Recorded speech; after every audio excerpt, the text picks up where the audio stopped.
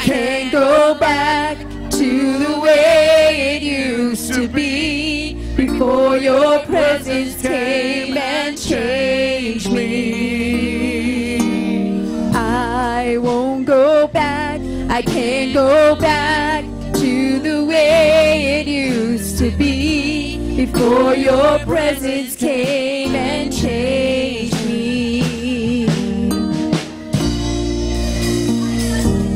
Everybody in the house right now, make that commitment.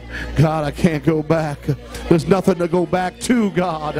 I'm moving forward in you, Lord. There's nothing left for me in that old life and that old way of living, God. It's done nothing but hurt me, God. I may have had some pleasure in sin, but it always ended up in shame and pain and hurts, God. I'm going to move forward in a life that brings victory, that brings joy, that brings peace and power over the enemy and over my situations, that I can smile in any trial or tribulation. That's the peace that passes all understanding. That's the kind of peace I'm going to have, God.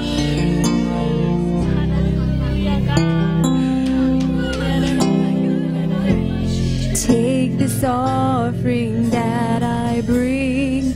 Humbly I fall on my knees to proclaim your everything. My life's nothing without you. Take my hand and lead me through. You are my sustaining love. I live to worship you.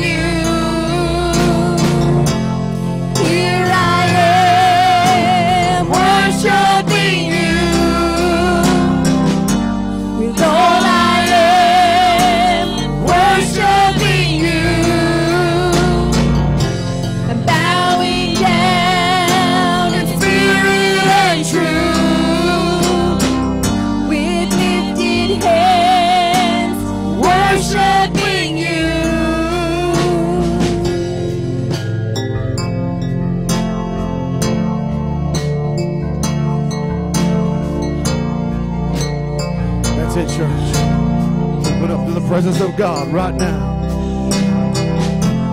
Take this offering that I bring. Humbly I fall on my knees to proclaim your everything. My life's nothing without you. Take my hand and lead me through. You are my sustaining love.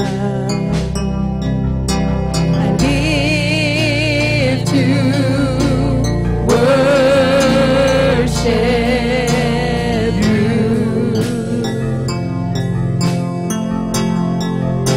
I live to worship you.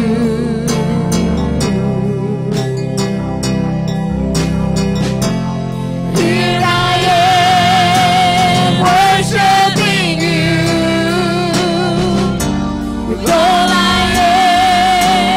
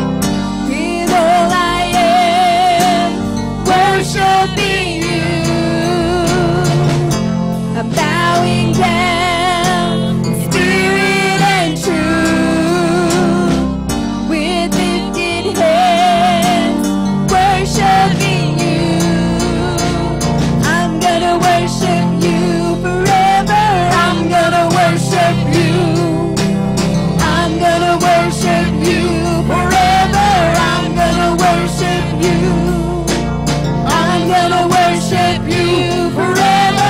I'm gonna worship you. I'm gonna worship you forever. I'm gonna worship you. Here I am, worshiping you. I want forever, God.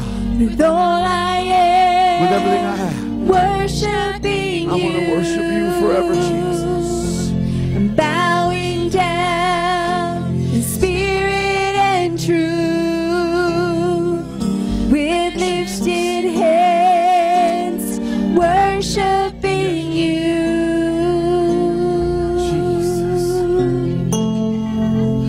Jesus. Jesus.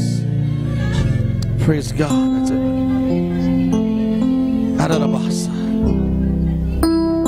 That one term just leaped out in my mind, that I'm going to worship you forever.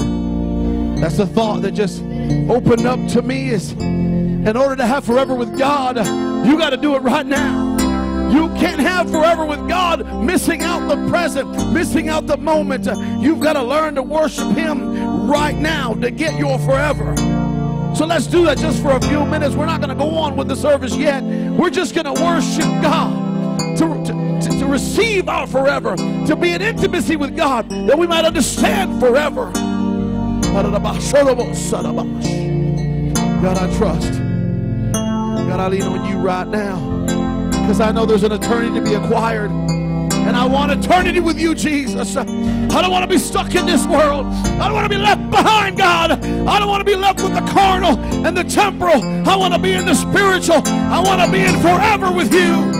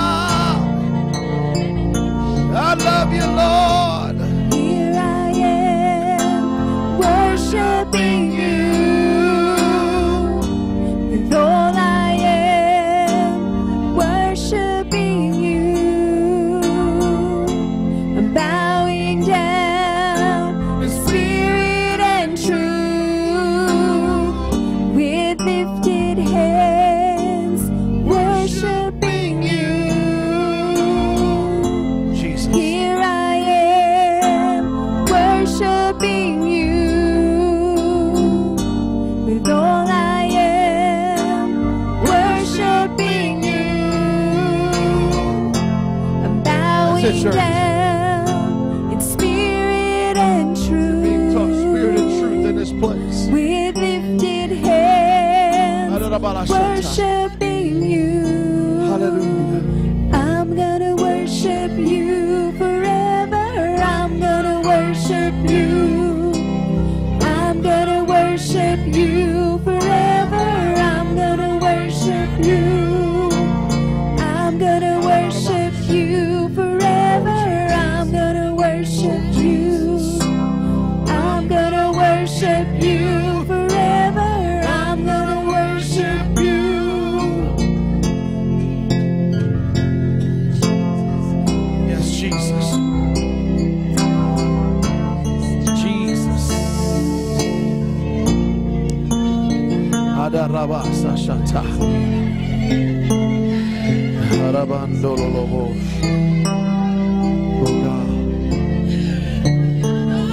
I want forever, God. And I know forever comes with a price.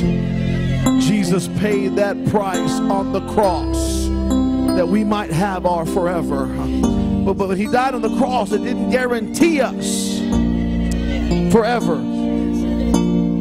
It's not a guarantee. It's an opportunity.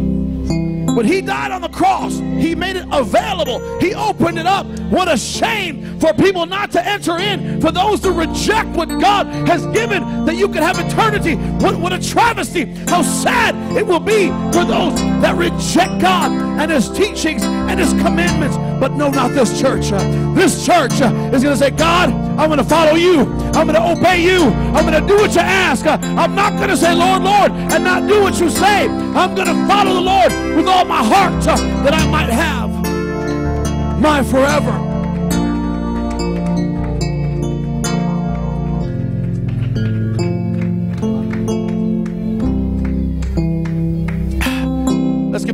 clap of praise one more time to the Lord. He is so awesome.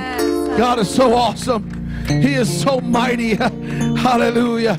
I've just committed my heart. I'm going to live for God. I'm going to live for God. I don't care what anybody else does. I'm going to hope the church is going to follow. I'm going to pray and teach and lead. But ultimately, I'm only responsible for my soul and the soul of my family. You have got to make a decision for yourself. For me and my house, I'm going to serve the Lord. For me and my house, I'm going to serve the Lord. In Jesus' name.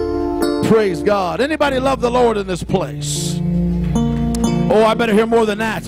When I ask if you love the Lord, there better be a roar that comes from this place. If you want to see forever, hallelujah, we have to love him. Praise God, praise God. I don't want to get into my preaching. I'm feeling the Holy Ghost in this place. I want to just take off. But we got some things we got to take care of. It doesn't always mean that we go by a program, but there is need for some sort of organization. Did you get that bag? Before we do offering, she brought, oh, here it is. Before we do offering, we've got some things to say about that. First of all, let me just say that, you know, there are some things I'm going to start preaching that the churches needs to get ready for. I'm gonna start becoming Big Daddy in this place. Not to say I'm not, you know, Bill's way older than me. I'm not trying to be your pop. I'm not trying to do that. But what I'm saying is that it's time that if we're gonna take the step that we're taking, we've got to move forward a little bit. We got to do some catching up. Pastor, no one can ever say that I have not been patient with this church. No one can ever say I pushed you too hard. No one can ever say that I knocked you down. But we do need to move forward. I'm going to tell you that I went to a service this morning in another church, and the pastor didn't even show up till 45 minutes after the service started. He had someone else leading who'd never led before. And they know I'm a pastor. I visited there before. I had my head down because I don't want them thinking I'm going to go up there and help them out because the pastor's not there. I'm not stepping in someone else's pulpit without their permission. You know, I've got some training myself. I'm not going to do that. If I was going to prepare myself for what I was going to say, if you want me to testify, I'll do it from right here. Now understand, I could have done it because I've got the ability to do that, but sometimes we got to use some sense. If I'm in this man's pulpit, he walks in and he didn't invite me there, I got to think how's that going to make him feel. I know how I'd feel. What you doing? Right? So I'm trying to treat people like I want to be treated, but you know, he got there and they started the music. It was awesome. They had a good time. But I didn't feel so bad when, you know, 1 o'clock comes and, you know, we're not full till 1:30, or we don't have the majority of the people here until 20 or 30 minutes after.